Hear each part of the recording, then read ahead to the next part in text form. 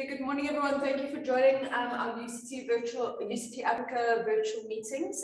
We're very honored this morning to have Christine Rogers, who's one of our dizzy specialists. We always love hearing presentations from her.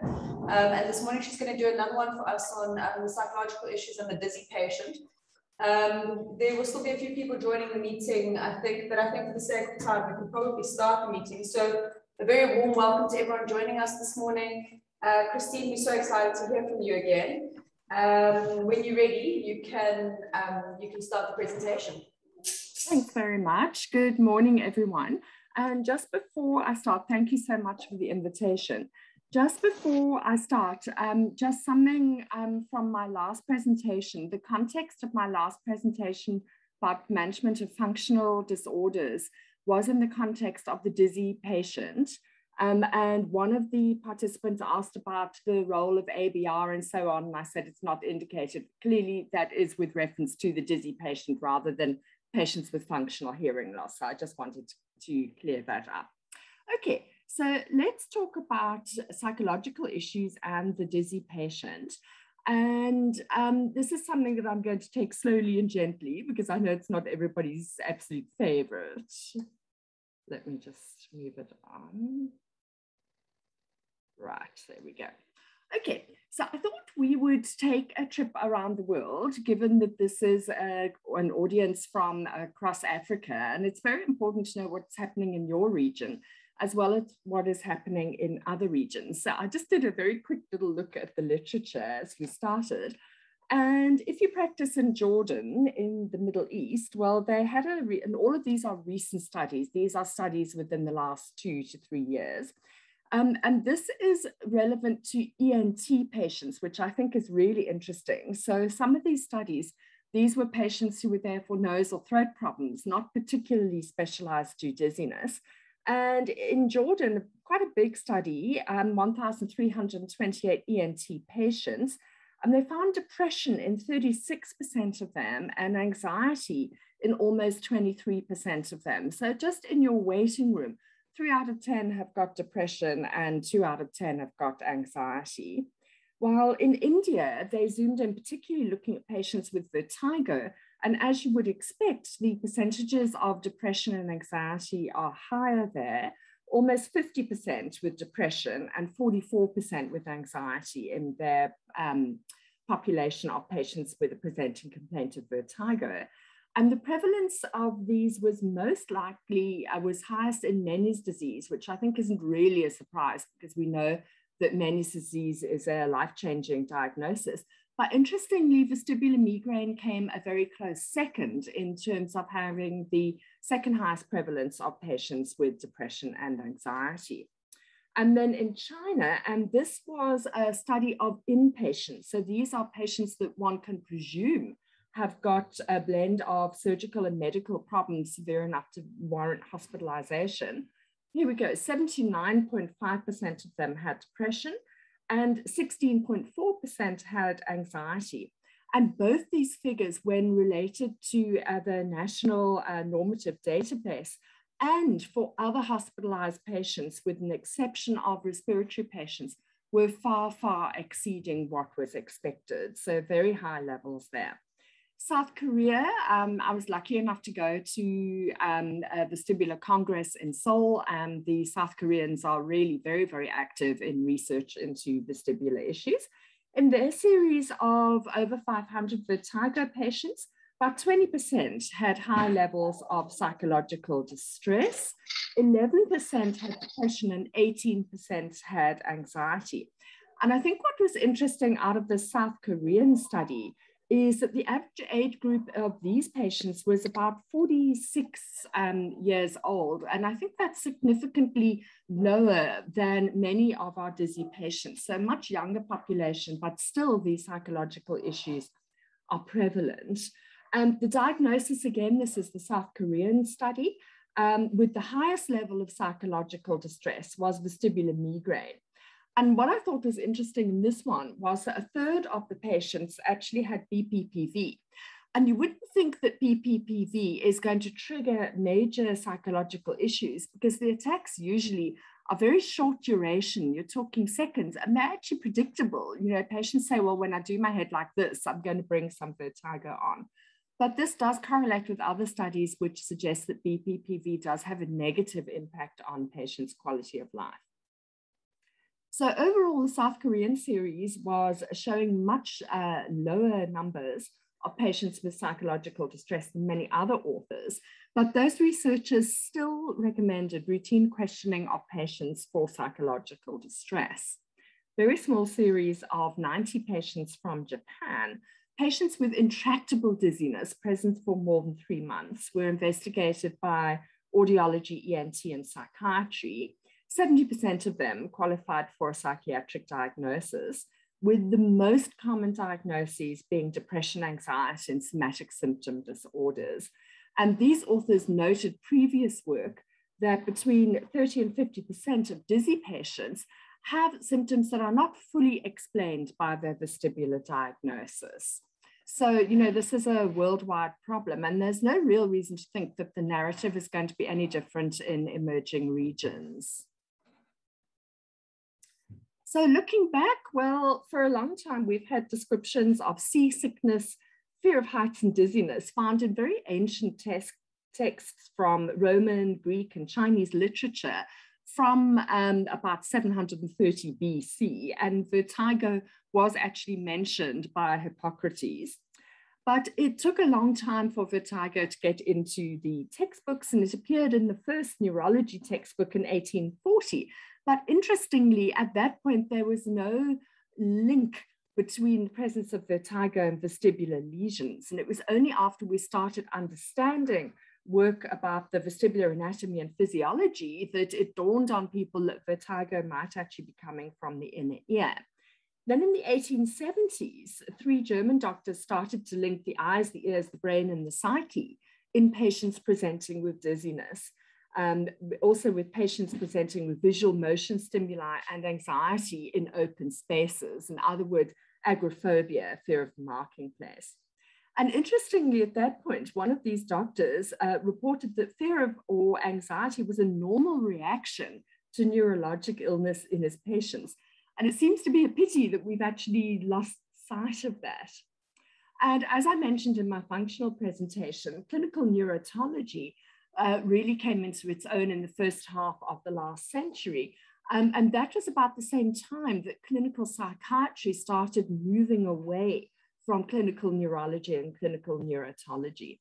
And whilst vertigo was linked to vestibular system deficits, the notion that it could coexist with anxiety and various so-called psychosomatic symptoms, including, as they then termed it, psychogenic dizziness, which is a term that we frown on now, were viewed as coming from unconscious conflicts. And then much later, the DSM-3, which obviously now we have DSM-5, DSM-3 and 4 and 5, are really the sort of psychiatrist's kind of handbook as to how to categorize psychiatric disorder. The 3rd edition started reconsidering vestibular disorders in the light of panic attacks and agoraphobia. And patients with panic disorder have higher rates of vestibular deficits than expected, while patients with vestibular lesions have higher than expected rates of panic. So this was suggesting this kind of bidirectional relationship. Okay, so 3 relatively new terms. In the 1990s, the German collaboration from Munich postulated, Brandt and colleagues postulated about something called phobic postural vertigo. This will be a term that is familiar to you all. And then the notion of spatial and motion discomfort and visual vertigo, which is now referred to as visually induced dizziness, started being explored. And these terms started exploring issues of persistent vestibular symptoms and dizziness as distinct from vertigo. And interestingly, all of these 3 descriptions included features of fear of public spaces and agoraphobia that had been described over 100 years ago. So space and motion discomfort and visual vertigo were described in patients with neurootologic dysfunction, but were later found to be present in patients with primary anxiety disorders. And then by the end of the 20th century, there was this slow circling back to the previous century's theories with an unresolved debate about vestibular symptoms and anxiety. Further research showed that perceived threat and anxiety could impact normal balance function. And this gave us a framework for understanding the links between the brain's threat and anxiety networks and balance symptoms in both normal and vestibular patients. Phobic postural vertigo became a diagnosis in its own right. So this is relatively recent that we started to describe this intertwining of anxiety and psychiatric issues with vestibular symptoms. It's been relatively recent that it started to become a diagnosis in its own right with set criteria. So note that these are not just kind of waste paper baskets where you chuck a diagnosis in because of lack of anything else being demonstrated. And phobic postural vertigo was distinct from active neurootologic and psychiatric illness. So it was reformulated into the term chronic subjective dizziness in the early 2000s, 2004. Lots of work by Staub, who is one of the main writers in this area. And then in 2017, the International Classification for Vestibular Disorders started wanting us to call it persistent postural perceptual dizziness, in other words, 3PD or triple PD in 2017. And we've had a very nice presentation this year on triple PD, which was really impressive. And then after all of these new conceptualizations of very old disorders, studies followed with looking at conditions like vestibular neuritis and BPPV and examining medical and behavioral outcomes. And these studies suggested the interaction of medical and psychological factors. So, you get this kind of perfect storm that then promotes the development of persistent vestibular symptoms. And then thereafter, the first few studies of success with SSRIs, cognitive behavioral therapy, and vestibular rehabilitation therapy were published. Okay, so now we're going to have a little look at just exactly what is normal. And there's some quite interesting kind of data here. And these, what I'm going to say next is about patients with no neurootologic or psychiatric diagnosis. This is just looking at simple balance-related tasks and the changes as these balance-related tasks became more difficult. So the first thing they got their normal participants to do was to rise on their toes. So just stand on your tippy toes from normal stance. So just feet in a neutral position just underneath the hips, rise on your tippy toes. And then they got the patients to do it on a high platform versus a low platform. So the actual motor function is exactly the same. And then they got them to do it at the edge of the platform. And as the patients, as the balance challenge increased, patients actually became more and more hesitant about doing it, even though rising on the toes, it was this interplay of the perceptual difficulty because of being on a high versus a low platform. And of course, then it makes you think about fear of falling coming in as well. They then got patients to walk on, not patients, participants to walk on a walkway. And as the patients were on a high versus a low walkway, the higher the walkway, the slower patients walked. And if it was high and narrow, then it was slowest of all. Then, and this is something that is extremely relevant, and if you just take a patient for a walk in a busy waiting room, you are going to see this. Once patients start having to actual dual tasks, so once they're doing walking plus another activity like walking and talking, for instance, they tend to respond more slowly and walk more slowly as the path is getting narrower and higher.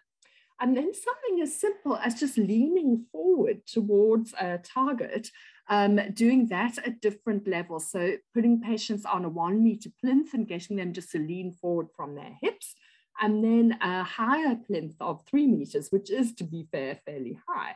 That perceived lean was actually greater at the higher kind of level, and the fear and anxiety increased, and balance and confidence decreased. So these are things that are all possible to do physiologically, but this interaction between mind and perceived threat is incredibly powerful.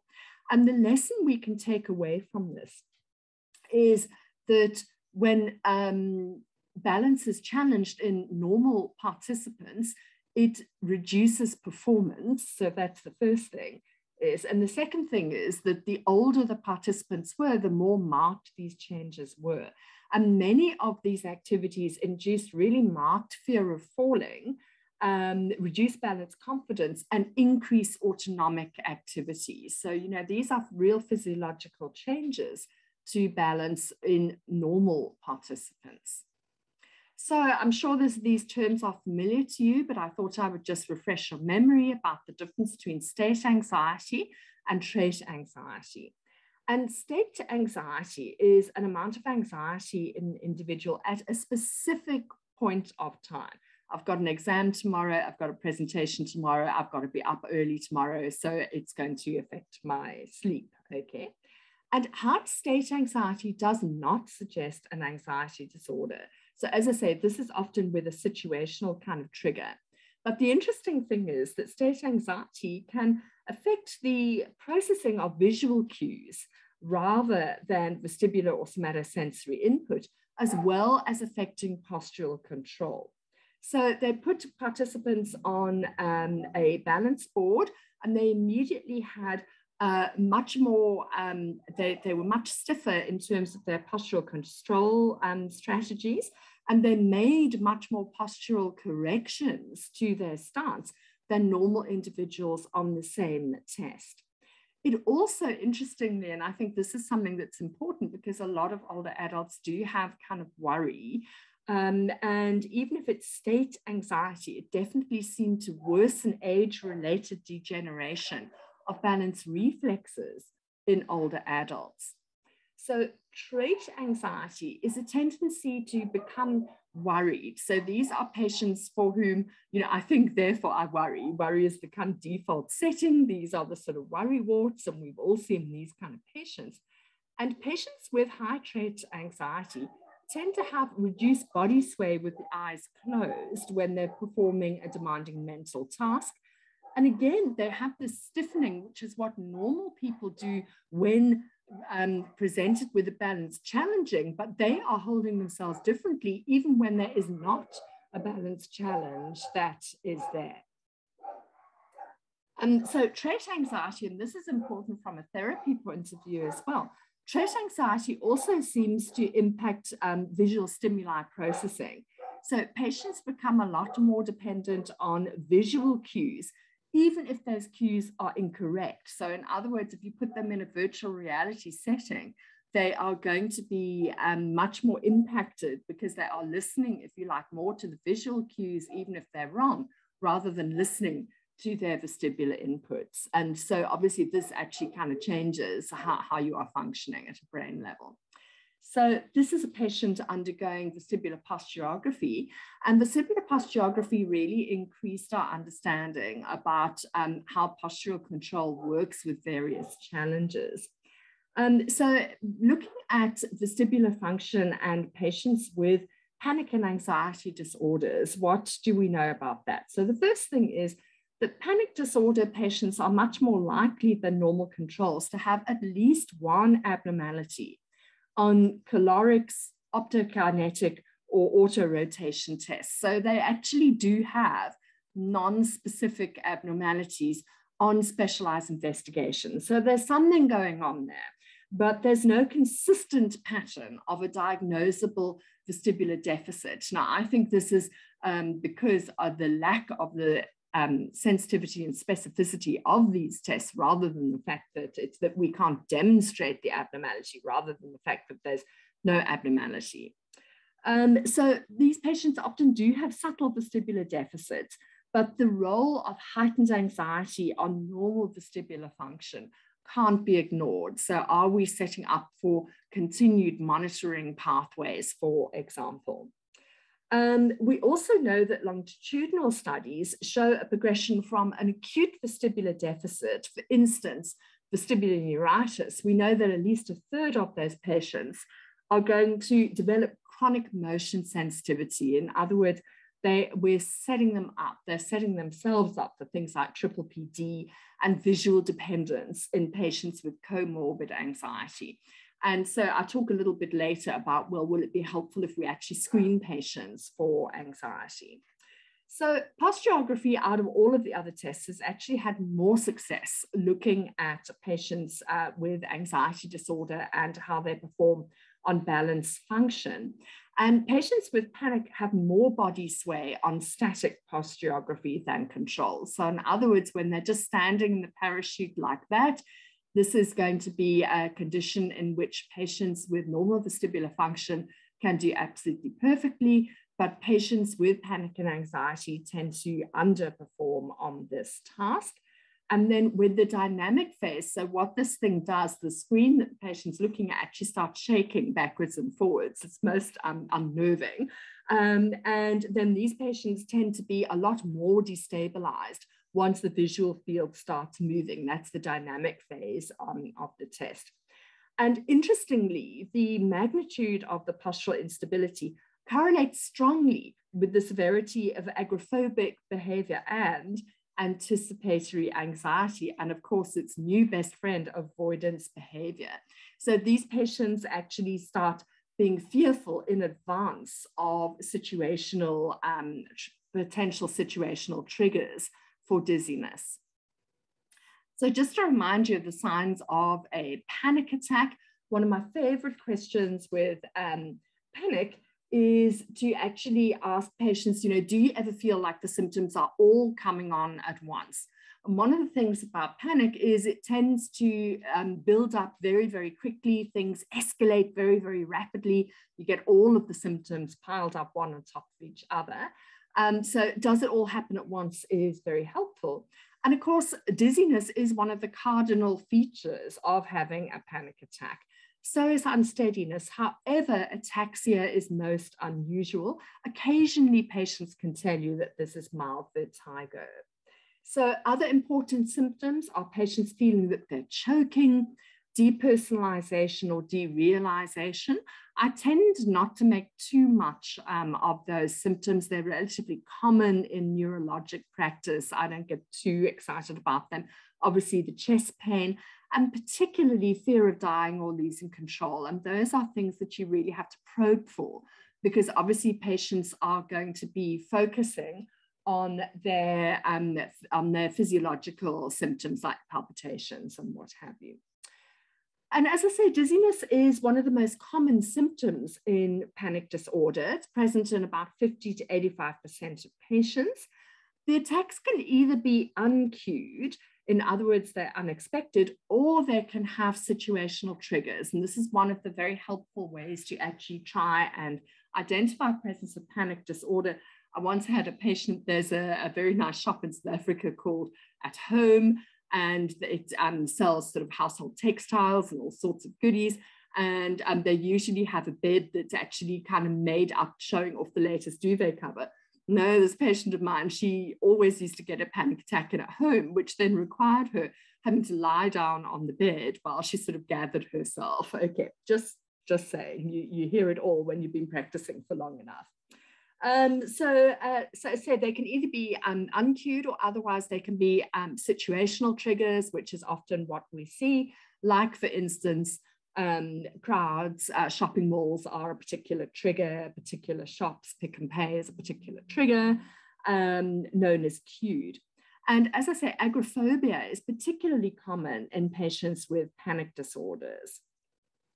So remember the quality of the symptom here. If dizziness is the primary symptom, they report lightheadedness, non-specific swirling, fogginess, and sensations that sound kind of like motion sickness. And as I say, the interesting thing is they don't necessarily mention anxiety, or they kind of downplay that kind of anxiety symptom.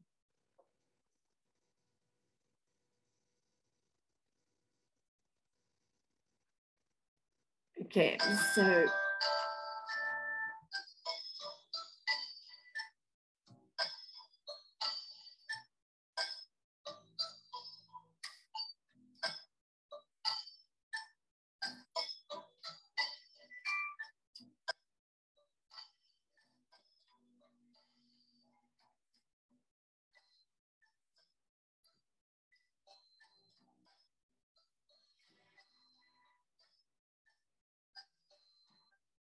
okay, so you get the idea. The distress is incredibly real. That hyperventilation there is really, really apparent. And as I say, just to remember here that there are very few causes of episodic non-vertiginous dizziness with these kind of autonomic symptoms that peak within 2 to 5 minutes. So this is coming on quickly. And then it decreases over the next kind of 15 minutes to an hour. But also bear in mind that the symptoms can linger at a much lower sort of level for several hours. So do consider panic if the symptoms match. The other symptoms to, the other diagnosis to consider is vestibular migraine. And remember, vestibular migraine, when we took our trip around the world, often is a fellow traveler with anxiety disorders. Now, on examination, there might be dizziness during the procedures, but you're not going to get any signs like nystagmus. And note also a very nice study in tertiary care showing that a primary diagnosis of panic disorder was noted in a third of patients with chronic non-vertiginous dizziness, a third. That's impressive. Of course, should you see nystagmus or ataxia in patients with panic disorder, obviously that warrants investigation. Oops. Right, okay, so there we go. Okay, so psychological factors that can trigger, promote, or sustain symptoms. The first one is this anxiety-related trait of neuroticism, and I've already mentioned the kind of worrywart kind of patient.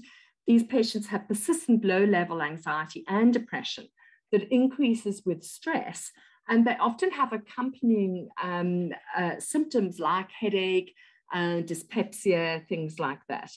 And neurotic tendencies can actually influence the development of persistent symptoms after an acute vestibular episode, for instance, triple PD. Patients, in contrast, who are resilient, optimistic, and confident are much less likely to develop a chronic condition after a vestibular insult. So there seems to be this physiological substrate, and functional MRI, and I'm firmly convinced that the more we learn about the brain's function, the more we are going to be able to explain these links. So functional MRI has shown that neuroticism is associated with increased central vestibular activity and increased connectivity between vestibular and anxiety pathways. So, you know, the patients aren't imagining this or thinking this. This is actually just happening at a kind of physiological substrate kind of level. And these vulnerabilities in these kind of personality types might help explain recurrences of things like vestibular migraine, panic, and depression. Now, again, pre-existing anxiety that predates the vestibular symptoms is a second issue that can predispose patients to developing chronic dizziness after a vestibular syndrome. In addition, acute anxiety during the acute vestibular illness actually sets up this kind of monitoring kind of network, which I've talked about before. So patients become excessively vigilant, and then they start interpreting even normal vestibular kind of activity as pathological. And then again, this sets patients up for persistent dizziness long after the acute episode has passed. And we think that there are two sort of conditioning responses that assist with this setting up the pathways. First one is classical conditioning responses. So these underpin the hypervigilance and the increased autonomic responses to motion stimuli. So this is why triple PD, it is most noticeable when patients are standing or interacting with their environment. And then you have operant conditioning. that underpins behavioral change due to dizziness. So for example, it's very common that patients come to the clinic and say, well, I won't come out alone. Somebody has to come with me. And sure enough, there's somebody waiting in the waiting room. And both these types of conditioning perpetuate the dizziness. So you get this kind of feedback loop that's set up that needs quite aggressive management to actually start breaking those loops. Okay, so now I always say that you get two types of patients.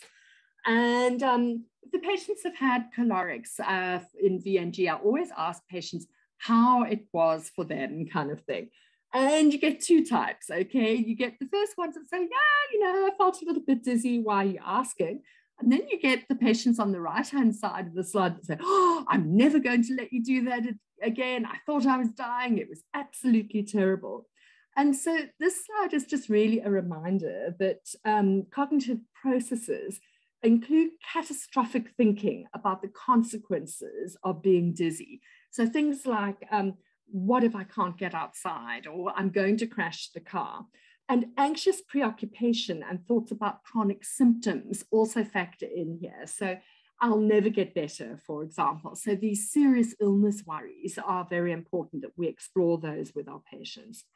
And then these thoughts actually ensure that the focus continues to be on vestibular symptoms, and they tend to promote disability over functional living. And again, I point out this anticipatory anxiety and phobic avoidance behavior. And this all adds to the morbidity of dizziness disorders because they are truly restrictive in terms of participation in every aspect of the patient's life. And of course, if you correctly identify these kind of behaviors and manage them during the consultation, you can help patients understand where this is coming from better, and then you set them up for successful treatment. Okay, so triple PD, we've discussed triple PD before, and it's very important to differentiate this from other forms of dizziness, and bearing in mind, you can have more than one diagnosis, and frequently you do have more than one thing going on. So often you have the original vestibular insult, and then you have this slow but sure kind of morphing, if you like, of symptoms into more of triple PD. And just to remind you that there are definite diagnostic criteria for triple PD, and it's not a diagnosis of exclusion. So I'm just going to move on a little bit. I'm just mindful of the time. Okay, so when you are thinking about psychological involvement in your patients, I think there are three key questions that you need to ask. And the first one is there an active neuroetological condition? And here you've got to consider past and present illness, bearing in mind how acute vertigo can evolve into chronic dizziness.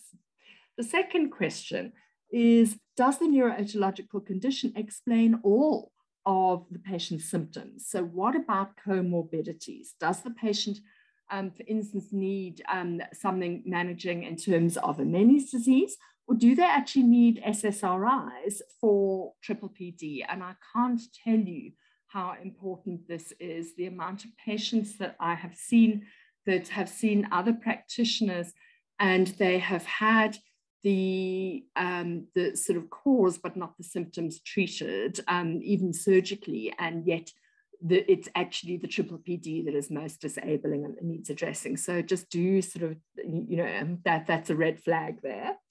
And then the last question is, does the patient have behavioral symptoms that indicate psychiatric comorbidity? And this question is important even if the patient doesn't appear anxious or depressed. They don't all sit there and wring the tissue. Some of them do, but a lot of them don't. So probe about things like anticipatory anxiety, avoidance behavior, and changes in lifestyle and activity that are disproportional to the vestibular deficit.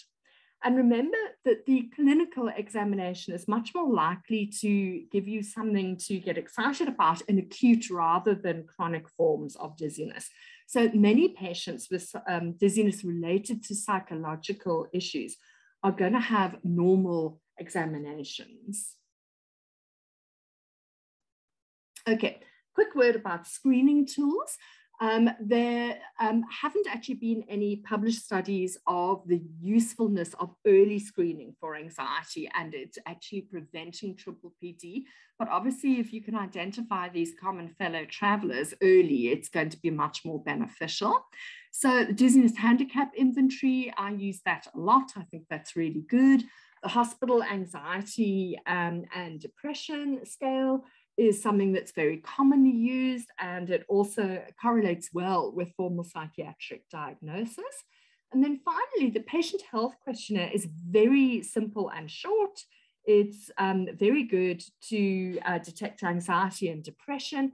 It's free, it has a manual for scoring, and I can give you the web address for that. It's a very nice one to use.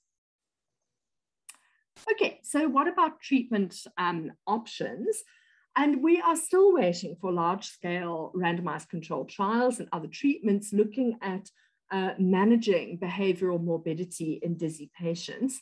But what we do know is that multimodal interdisciplinary treatment seems to be the magic kind of formula. So the first thing is consider the role, and particularly SSRIs. And I was just looking at a paper yesterday, looking to see who's going to do best. And females tend to do better with SSRIs for dizziness than males. And the predisposing factors to success also include age and the disease severity. So the worse you are, the more chance you actually have of a favorable result, which I thought was quite interesting.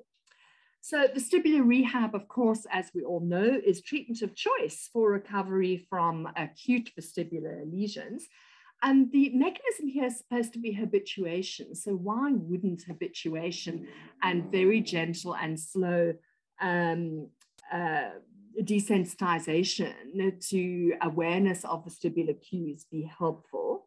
And this approach is when you have patients with comorbidities, as we've been discussing, you tend to go more gently and more slowly than you normally would after an acute vestibular loss. And we also know that VRT reduces comorbid anxiety and depression. So psychotherapy, cognitive behavioral therapy is the way to go here. So you've got to know your psychologist and you've got to know the approach that they use. So some common fellow travelers, we've all heard patients complaining of brain fog.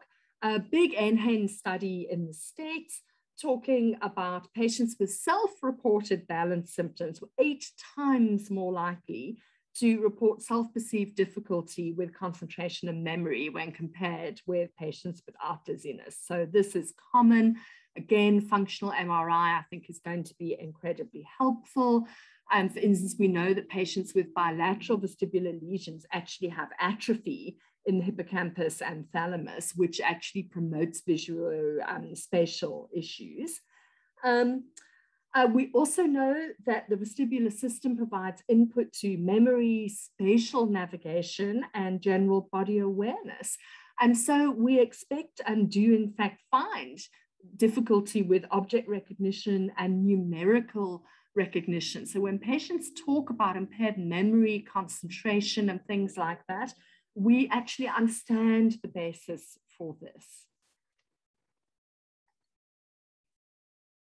Okay, so some final thoughts here that, so you kind of take home messages. So perceived threat and anxiety have a really profound impact on balance function, even in normal individuals. And I think that's one of the key take-home messages. And that the threat and anxiety system changes the speed and intensity of postural control movement in response to perceived threat. Second, triple PD can and does develop and ensures that symptoms persist long after the acute vestibular crisis has resolved. And the main reason that behavioral morbidity in our patients isn't detected is because of us, because we're not actually asking patients, because we have a single-minded focus on the vestibular system as the source of symptoms, and we tend to miss the opportunity to address psychological issues, which are in fact sustaining the presence of vestibular symptoms. The other thing, of course, is that the patient has a stake in this as well, and patients are often invested only in a physical cause for their symptoms. But remember that 3 to 5 of every 10 of our patients are going to have a psychiatric comorbidity. And so we need to consider screening as part of our jobs, be open to it and embrace it. And the final message is that treatment works. All righty. Awesome. Thank you so much, Christine. That was really great. Yeah, quite a lot of food for thought there, and lots of stuff we can implement almost immediately. I don't see any questions from the floor at the moment. Or just give a minute or two. If there's any questions that you want to ask, would you mind to either raise your hand or post in the chat function, or just give 2 minutes for that, Christine? That's fine.